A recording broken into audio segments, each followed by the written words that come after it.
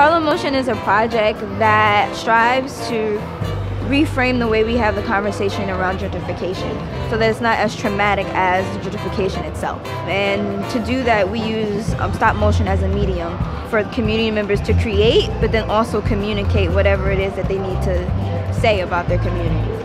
Topics that I grapple with through my practice are really about identity and community and how an individual interacts with the community as well as how they respond.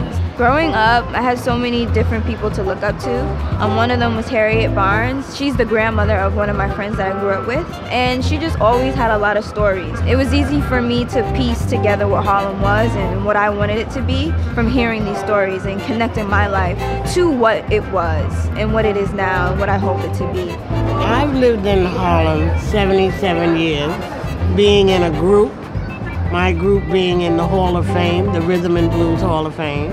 That's the harp tones. Then I sang with my husband's group, that's the solitaires. Then the woman that danced with my father, I joined her troupe, and that was something. Within her stories, I feel hopeful because you see that there have been series of changes happening in Harlem for years, and somehow it always bounces back from the stories that she tells us.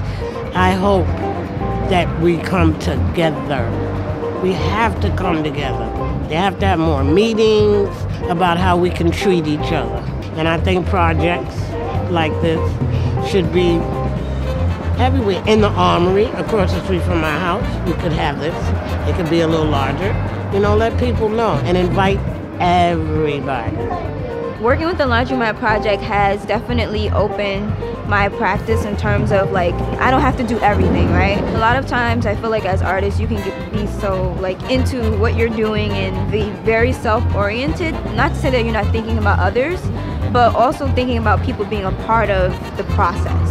Harlem is my foundation. My friends are here, people that I've known forever, and I know it's a place where I'm always going to find love, always going to find support, but also be held accountable and be reminded of who I am and what my purpose is. With Harlem Motion, I hope that the community can remember some of the things that have been forgotten. For me personally, I learned a lot about Harlem, and other people did too. There's so many people that hold different parts, but they're all crucial to keeping community alive and also the legacy and the heritage of it.